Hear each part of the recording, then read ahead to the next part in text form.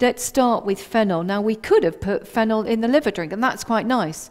When I have fresh fennel out in the garden, you know, I'm definitely, once it's up, it's putting sweet. that, it's so sweet. So nice, so I'm adding but no that, sugar in it, so obviously. Exactly. So I'm definitely, and that is anti-flatulent and tasty. So that is actually a digestive liver herb in itself that stimulates digestion and will stimulate liver function.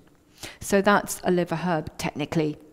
A classic liver herb, of course, is artichoke, and Lorna's going to talk about that in a few moments in greater detail.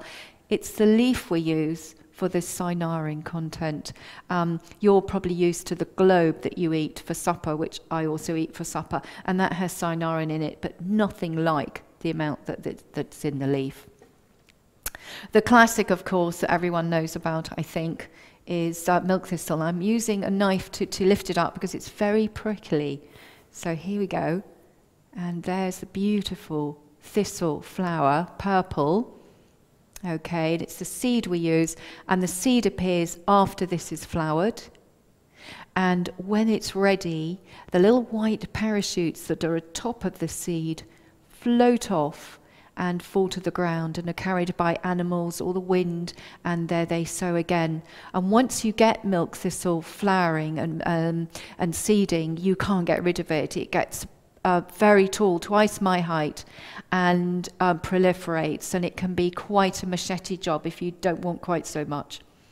To identify it from other thistles and its thistle family, it has this milky look to the leaf.